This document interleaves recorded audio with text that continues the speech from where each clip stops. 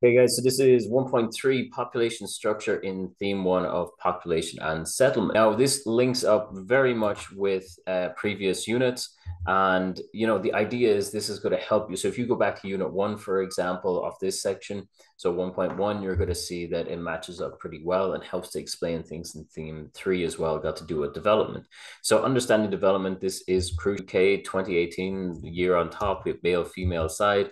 We've got different genders, blue and red. It might come up as different colors or whatnot for you in the exam. The age group is categorized into different ages. There, 0 to 4, for example, being the first one, and it goes all the way up to 100, and then it's just 100 plus because often the population isn't that big after that point, right? So we can see anyone from 15 to 64 are going to be economically active.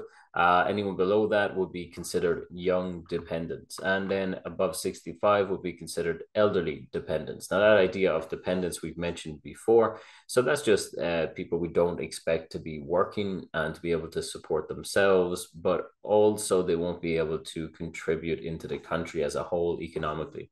Now, obviously, this could be really different. Like if someone goes on to study to become like a doctor, for instance, after high school, they're probably not going to be working in a hospital until they're about 25, right? So not everyone above there is expected to be economically active. You have people with any reasons why they can't work, with disabilities, or you just have low unemployment and slow industrial growth in the country. So we have to just kind of think of this as broad categories, but there's lots of exceptions in there. So you've got to be able to kind of or describe what you see. Then you've got to be able to maybe explain why you're seeing these things. And then you've got to be able to think about, well, what's actually happening in the country right now? Is this a good thing or a bad thing? And then we should be able to link it back to the demographic transition model from unit one. Okay, so this one here, we see the base is narrowing compared to the economically active, but is slightly widening towards as it goes down in age. The male and female side are quite even. Now those descriptions are okay, but let's see if we can get like a better description here. So the economically active population makes up a vast majority and fluctuates slightly. So we're talking about those little areas here where it goes in and out and in and out.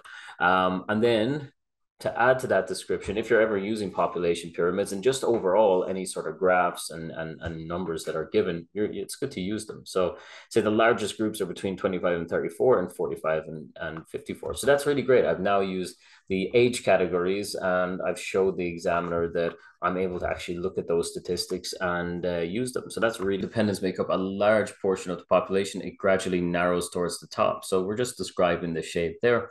Here we see a notable difference between male and females. For example, males have 1 million and female have 1.3 million in the 75 to 79 age range. So now I've used all three. I've used the male-female side, direct comparison. I've described the shape generally, what's happening, what is the trend as it's going up.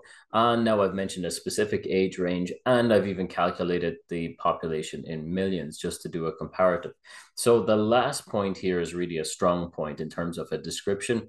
The first point is the weakest point, right? So we want to make sure we're adding in as much detail as obviously you may or may not be really familiar with the UK. You may or may not have lots of actual statistics and knowledge about it. And if you don't, that's fine. The idea is we're just going to see roughly what's going on there, right? It's not like guaranteed this is the main reason.